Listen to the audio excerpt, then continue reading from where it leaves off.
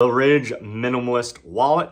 Let's see how many cards I can get in here. Typically, what I carry are 10 cards. So I have my 10 cards right here, and I'm going to just open this up. So all you have to do is grab right here.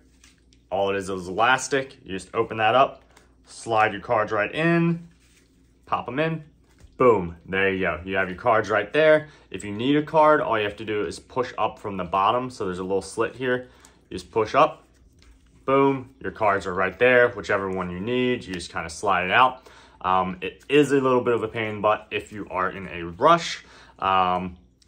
It's hard to get a specific card, especially if you have, like me, 10 cards in here. If I want one out of the middle, it's like, how do I get that card out? And you're pushing them around and shuffling around, trying to get them out of there.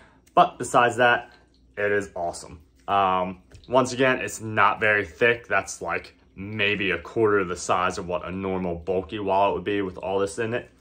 And I also have 12 bills, all different varying amounts. I got 20s, 5s, 10s, all bills are about the same width.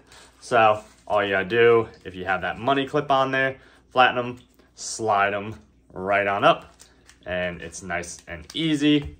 There you go. Always keep your small bills on the outside so somebody's not looking at you and like, hey, that guy's got $100 bills on the outside of his wallet. But that's how my wallet looks typically throughout a normal day. Not very thick, sticking in my pocket. Whoop. Doesn't bother me at all. I can sit on this in a restaurant. Usually when I had my leather wallet, I'd be sitting on this and it'd be uncomfortable, so I'd have to take it out, plop it on the table, and that's just annoying because that's just taking up space.